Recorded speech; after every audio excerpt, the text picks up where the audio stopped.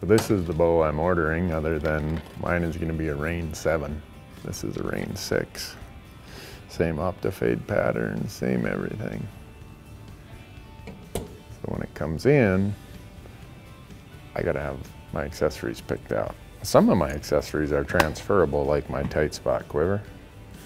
I can use that on my backup bow, which my current bow is gonna be my backup bow, or I can put it on my new bow. But some things aren't that transferable, like rests and sights, so I'm gonna go over here and show you what rests and sights I put on my bows. Going with the Ripcord rest, I don't know how many of these I've went through in my life. I shouldn't say went through, how many of them I've had. The fall away rest. Ripcord, made right here in Montana.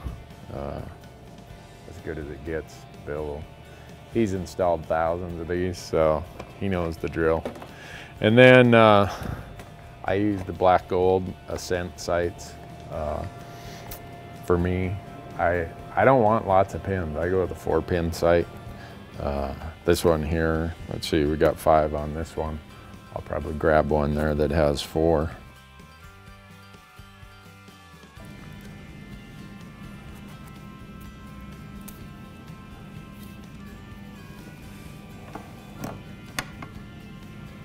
How many of these you suppose you put together, Bill? This year? Well, okay, this year and your life, between you and Gabe.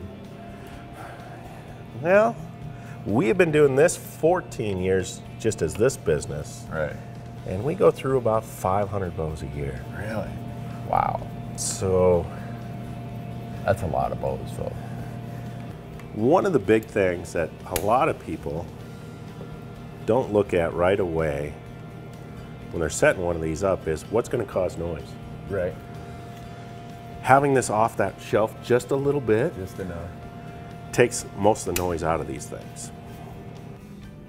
So you're squaring that just to make sure. Yep. I mean, it also, everything's got to be center and square here, or you're, it's like building your house on a crooked foundation. Right. If you start crooked, then you got to work everything to that crooked. If you start straight, it's just way quicker, way faster. And all I'm doing here is I'm making sure it's going through the burger hole area, checking the distance between that, and making sure it's staying square. Again, when you do it more than once a year, way easier. You make this stuff look easy because you've done a couple. You know, even just tying the knots for loop. That would be the number I'd like to know sometime, is how many of these I've tied. Yeah.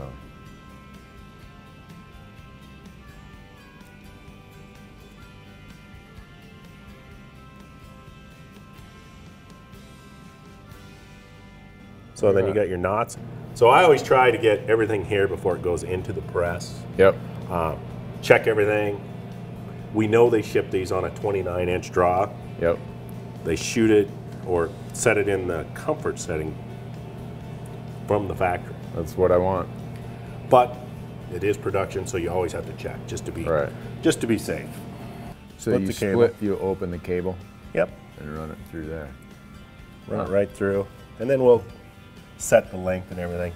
Okay. While we're here, we're going to put your peep height. I know you shoot about 6 inches, 5 and 7/8 generally. You know, you kind of get into the habit of knowing where things start. I mean, I like to watch what you're doing, just so if I were to break something out in the field, I'd at least have a little bit of an idea of what I did. But I'd be calling you, hey, Bill.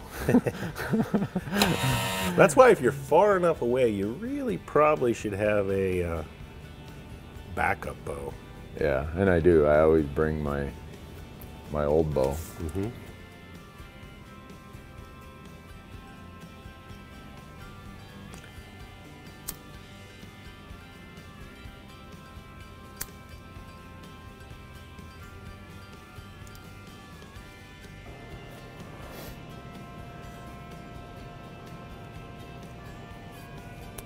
Whenever it's been in a press, I always look to make sure strings and cables stayed on. When you relieve pressure, if these aren't right, sometimes they'll jump a track. Yep. which is never a good thing. No.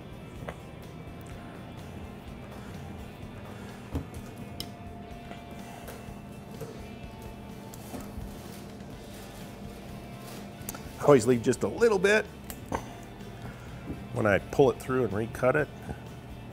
Because again, now we're going to put that Bic lighter deal to work.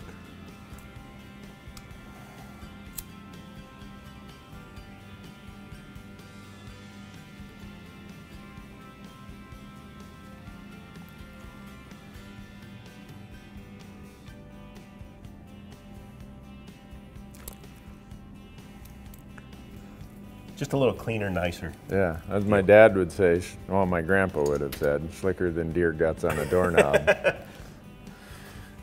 So, the last accessory that we would put on there would be my Tightspot quiver, but my black gold sight already has the adapter where that fits, just in case anyone's wondering Right. what I would do with my quiver. And So this, we're going to adjust just a little bit. yeah, just to give the clearance. Yep. What makes these so nice is the ability to adjust and balance your bow. Right. Only unconditional lifetime warranty on anything in the industry. So you want me to go shoot it? I want you to go shoot All right, it. let me grab my rest here, or my release. All right.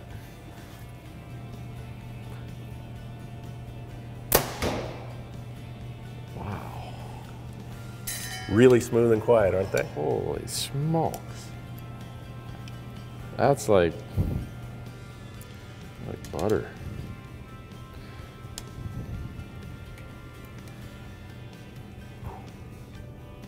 All right, I'm liking that.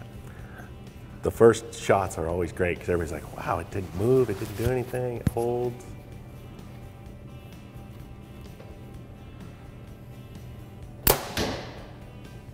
Nice. Whew. No jump, huh? Nothing at all. I mean, none of this. No. Accessory sales will go down because you really don't need a stabilizer or anything. You're gonna work yourself out of a profit margin, Bill. Huh. So now that we've shot it just a couple times, just wanted a few shots through it. Now we're gonna go make sure that it's shooting perfect for you, and then we'll do the final sight in on it and get it ready to Great. roll for going shooting Okay, some I'll stuff. go grab these arrows. We're gonna paper tune it. Yes, we are. All right, there, you've seen the accessories.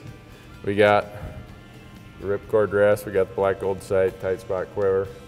Now Bill's gonna have me paper tune it, or shoot it through paper, and you're gonna see how my form is terrible because of the shoulder and wrist and just because of not being good like Bill is.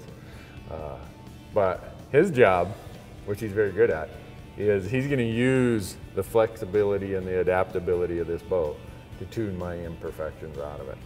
Did I say that right? Exactly. Wow.